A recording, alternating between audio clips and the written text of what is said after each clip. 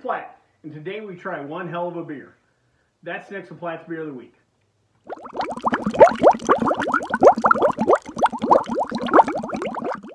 So today our particular beer is from Stiegl. It's the Stiegl Hell, or a Helles lager.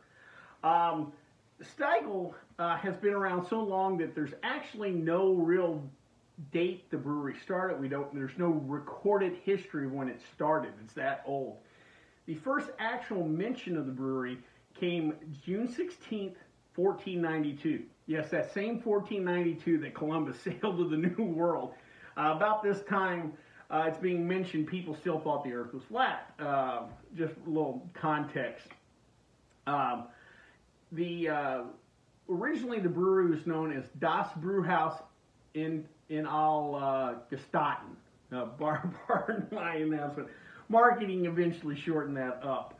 The location is in Salzburg, Austria. At the time, it was part of the Holy Roman Empire. We were still referring to the Roman Empire back then. That, again, amazing how long ago that was. The term Stiegl, where the name come from, was reference to small steps. There was a small set of steps that went up to the brewery, and that's where the name came from. Interesting story about the brewing water. Apparently, they're in the heart of town. They didn't have a well or whatever, so there was a municipal water source, something called the Am Canal, and they would send people to fetch water.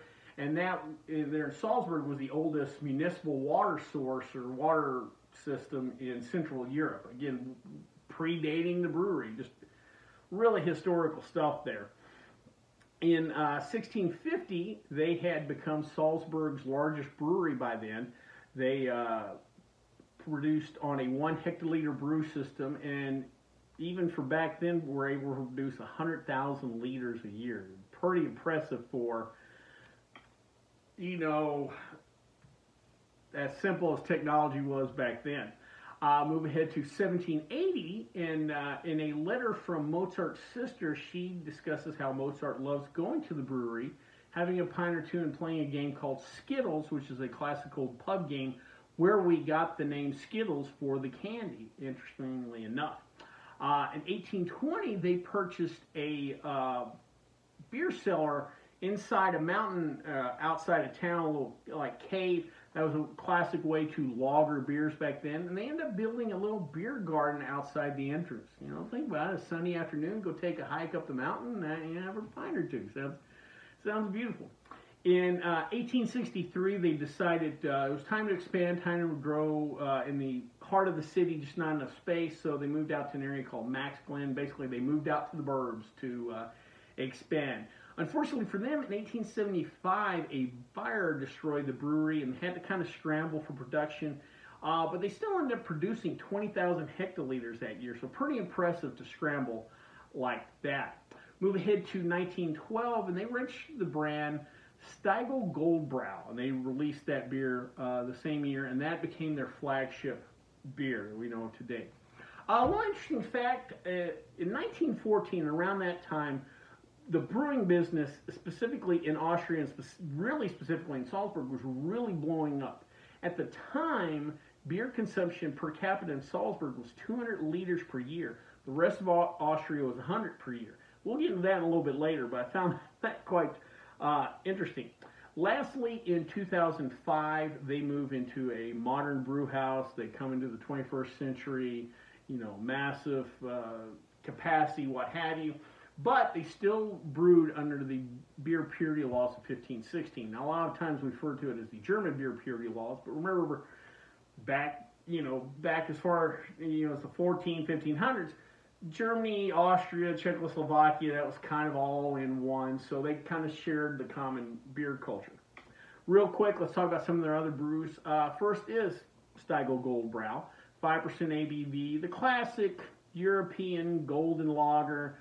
They refer to this beer as liquid gold. I think marketing ought to stick with that. And next we have something very interesting that I had to do a double take. They produce something called Sports Weiss, a non-alcoholic low-cal brew that they refer to as an isotonic sports drink. So next time, throw out the Gatorade, get you a Sports Weiss. All for it. Next they have a beer called Christkindl, 5.7% ABV. This is a honey amber ale that's part of their craft series.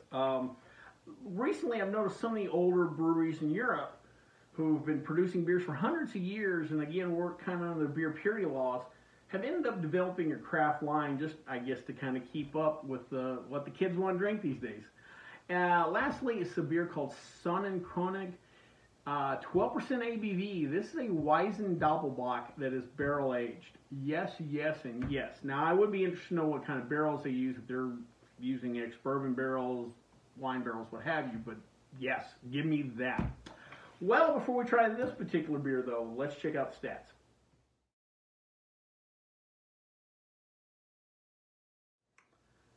So today, before we try this beer, I thought we'd talk about the per capita beer consumption. You know, they were talking about 200 liters per year, so I thought I'd kind of compare it to some modern day numbers. I found an article that kind of quotes 2020 numbers, and this obviously referring to 2019. This article came out in 2020. But anyway, per capita numbers on the major countries around the world. Number one on the list was Czechoslovakia at 140 liters per capita, so not too far behind what Salzburg was doing. Austria came in at 107 liters per capita, and then Germany 99. And a lot of people would figure those would probably be the top names. Some people might think Germany would be number one, but again, all fairly similar range. U.S. came in at 73 liters per person, and I actually find that pretty good considering all the different stuff you can drink here, you know, all the options you got.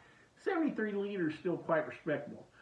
Mexico came in at 70.5 liters per capita, and UK came in right behind it at 70. I would have lost a lot of money if you had told me that the UK would have been behind Mexico. Just because of tequila, they also produce quite a bit of rum down there. You know, they have other options, you know, and I was just kind of surprised by that, you know, especially if you think about the classic British pub, they drink beer. A little lower on the list is France at 33 liters. Wine, I get it. And same for their neighbor, Italy, at 31 liters per person. Wine, I totally get it. At the bottom was India at 2 liters per person. I do know they, a lot of the clientele I used to work with on the strip from India were more Scotch or blended whiskey drinkers, so I kind of get that. Well, that being said, let's drink one hell of a beer.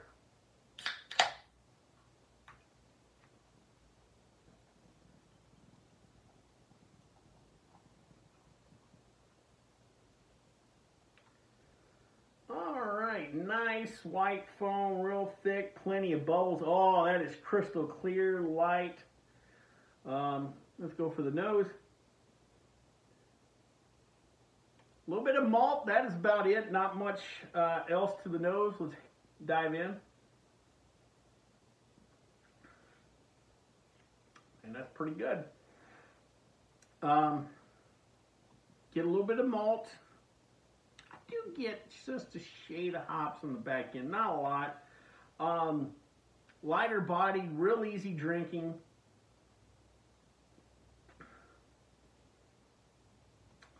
I do pick up just a slight bit of that Euro funkiness, but it's real mellow, whatever. Just kind of like, but it does kind of remind me, all right, we're in Europe. We're in Europe. You know, it's not something they're doing, you know, in Canada or, you know, Japan or whatever. We're in Europe. But it's not abrasive or over the top.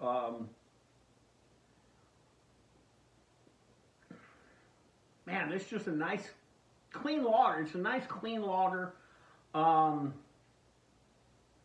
It does have something more to it than a generic adjunct lager. Again, I can see taking a hike up to the mountain beer cellar for this one.